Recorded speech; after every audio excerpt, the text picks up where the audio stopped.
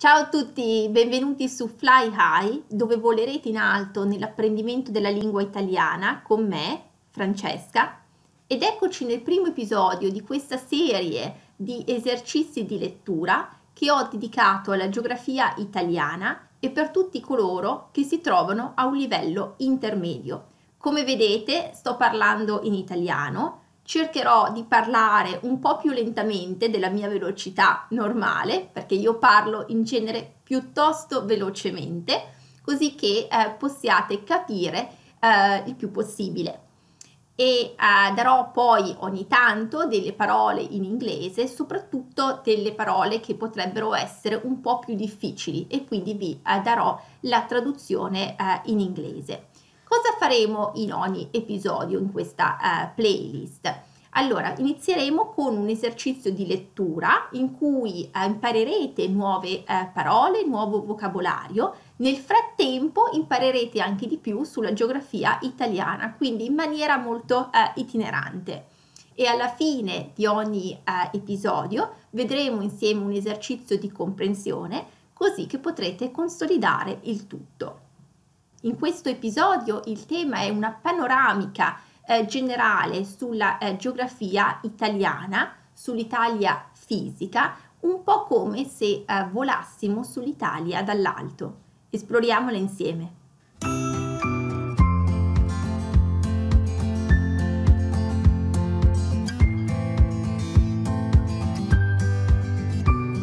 Ecco qui, panorama sulla geografia italiana.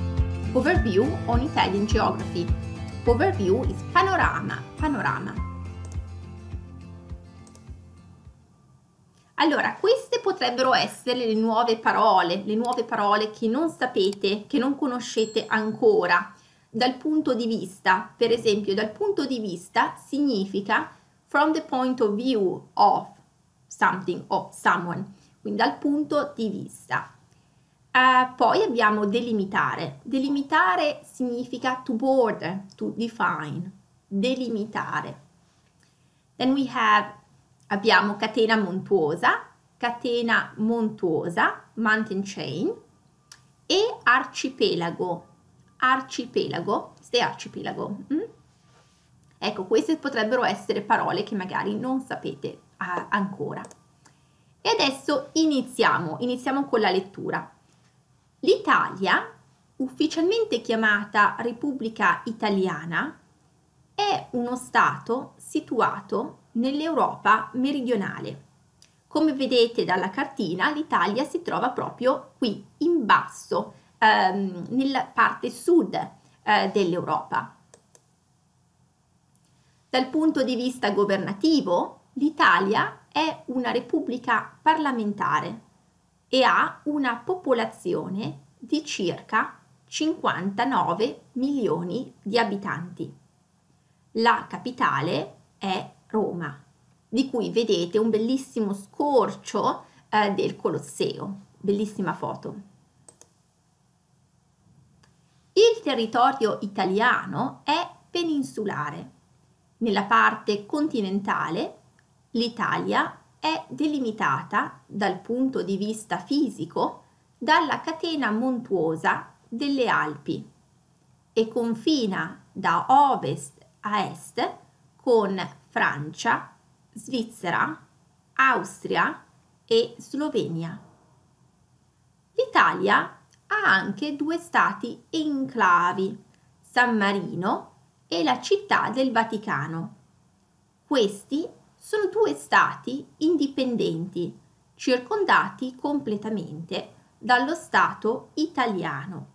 Allora, vediamo un attimo, a proposito, qua abbiamo la cartina e vedete la Francia qui, quindi la Francia proprio a ovest, la Svizzera più a nord che confina appunto con l'Italia, e poi abbiamo l'Austria nella parte un po' più a nord-est e la Slovenia qui a nord-est. Poi tutto a sud avremo poi il mare che appunto vedremo nella prossima slide. E per quanto riguarda gli stati enclavi, qui è San Marino, vedete dove si trova? Questo questo pallino qua nero, insomma, è proprio un territorio, proprio uno stato molto, molto, molto piccolo, San Marino, e la città del Vaticano che si trova in realtà un'enclave che è circondata completamente dalla città di Roma, però è uno stato indipendente. E qui abbiamo due foto, una di Città del Vaticano, vedrete ovviamente praticamente include la piazza San Pietro che appunto vedete qui, no? appena davanti alla Basilica di San Pietro, e un po' di palazzi intorno. Questa è la Città del Vaticano. E poi abbiamo San Marino che è un paese molto molto pittoresco, quindi vi consiglio altamente di visitarlo, e è veramente molto molto bello. E il resto del territorio italiano è circondato dai mari Ligure, Tirreno, Ionio, Adriatico e Mediterraneo. Quindi vediamo questi mari. Abbiamo l'Adriatico, vedete l'Adriatico è qua, l'Adriatico è sulla parte diciamo est, tutta corre proprio completamente da nord a sud, ma nella parte est dell'Italia. Abbiamo il mare Ionio qua a sud, abbiamo il Mediterraneo sotto la Sicilia, qui è il Mediterraneo, e abbiamo il Mar Tirreno nella parte centro-sud, ma ovviamente la costa ovest dell'Italia, come vedete, e abbiamo il Mar Ligure che si trova nella parte nord praticamente, no? Se comparato ovviamente alla situazione fisica dell'Italia. L'Italia ha un territorio prevalentemente collinare e montuoso. Le montagne si estendono per buona parte della nazione. Le cime più elevate sono nelle Alpi occidentali, dove le vette che superano i 4.000 metri sono numerose, come il Monte Bianco, 4.810 metri, che è anche la montagna più alta d'Europa, il Cervino, 4.478 metri, e il Monte Rosa, 4.634 metri. La seconda principale catena montuosa è quella degli Appennini, che attraversa l'Italia da nord a sud. Allora, come vedete, effettivamente l'Italia è un territorio prevalentemente montuoso o collinare. Le Alpi sono tutta la parte nord, in cui l'Italia poi confina con le altre nazioni che abbiamo menzionato, quindi l'Italia è proprio, le Alpi hanno proprio questa forma da-arco che delimitano l'Italia nella parte settentrionale, e poi abbiamo gli Appennini che si trovano appunto che partono più o meno qui in Liguria e vanno giù e attraversano completamente l'Italia fino proprio qui a Reggio Calabria, proprio dal centro-nord, diciamo, fino proprio al sud. E sì, questa è una foto del Monte Bianco, una montagna spettacolare. E le pianure occupano solo un quarto del territorio italiano. La più estesa è la pianura padana nel nord del paese. Vedete, la pianura padana è questa, si trova qua la pianura padana, dove vedete questa parte piatta è la pianura padana. L'Italia ha anche numerose isole. Le due principali sono la Sicilia e la Sardegna, mentre le isole minori sono in gran parte raccolte in arcipelaghi, come l'arcipelago toscano, a cui appartiene l'isola d'Elba, l'arcipelago della Maddalena, l'arcipelago campano, che comprende Ischia e Capri, le isole ponziane, le Pelagie, le Eolie, le Egadi e le Tremiti. Allora, vediamo un po' dove sono tutte queste isole. Allora, la Sicilia e la Sardegna, la Sicilia la vedete qua, qua sicuramente lo sapete, appunto, lo sapevate già dove era la Sicilia, quindi questa è la Sicilia qui a sud e la Sardegna è questa. Questa invece è la Corsica fa parte della Francia, quindi non è parte, anche se fisicamente sembrerebbe trovarsi nel territorio italiano, in realtà fa parte della Francia. Quindi Sicilia e Sardegna. E poi abbiamo l'isola d'Elba qui e abbiamo diverse altre isolette che fanno tutte parte dell'arcipelago toscano. Poi abbiamo le Tremiti, vedete qua un puntino, sono queste le Tremiti sono qui. Abbiamo poi le isole Eolie, queste sono le Eolie, sì, proprio a nord della Sicilia. Abbiamo le Egadi, le Egadi sono qua. Abbiamo poi, non abbiamo menzionato Pantelleria, il testo non menziona Pantelleria, ma Pantelleria fa parte d'Italia, si trova qui. E le Pelagi sono qui, ok? Le ho menzionate tutte, non ho menzionato Capri e Ischia. Capri e Ischia si trovano proprio piuttosto vicino a Napoli, insomma, sono qua così, Capri e Ischia.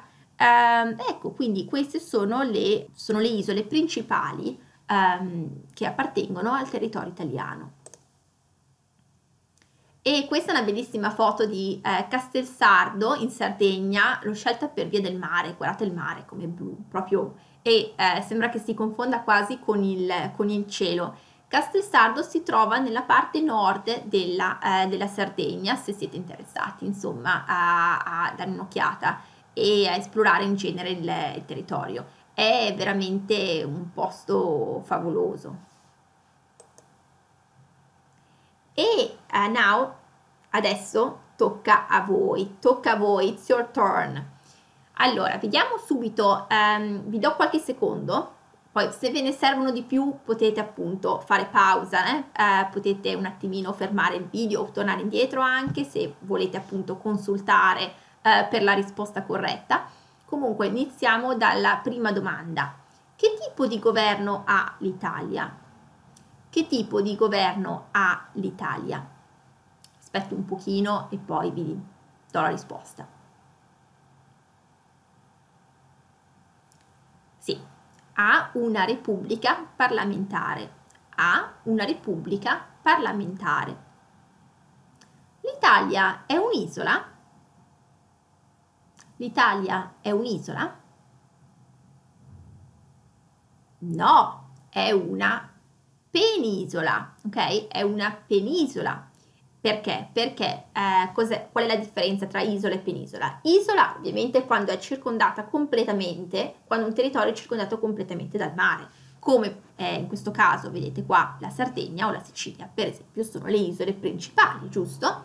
La penisola invece, una penisola è quando un territorio è circondato da tre lati, su tre lati dal mare, ok? In questo caso, vedete, l'Italia è una penisola perché è circondata da a ovest, a sud e a est dal mare.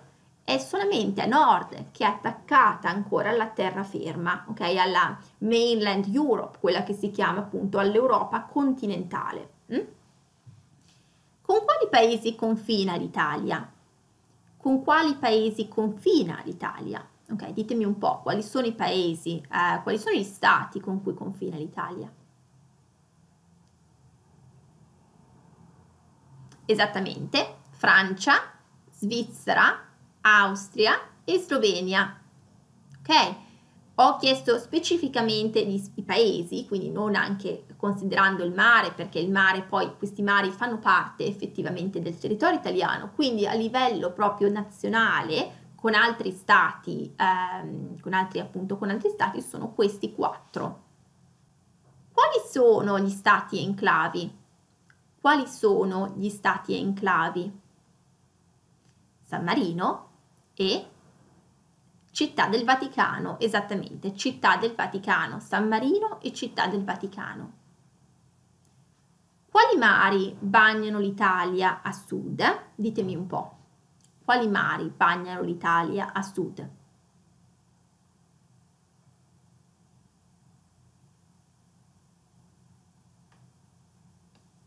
Il Mar Ionio, e il mar Mediterraneo.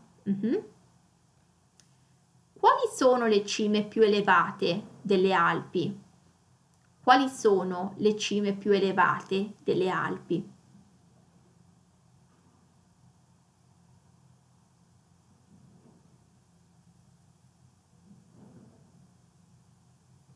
Sì, abbiamo il Monte Bianco, per esempio, abbiamo il Monte Rosa e il Cervino.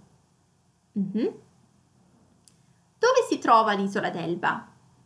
Dove si trova l'isola d'Elba?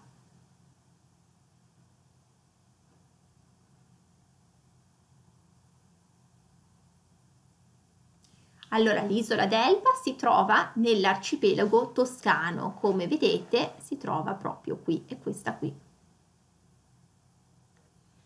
E dove si trova l'isola di Capri? Dove si trova l'isola di Capri?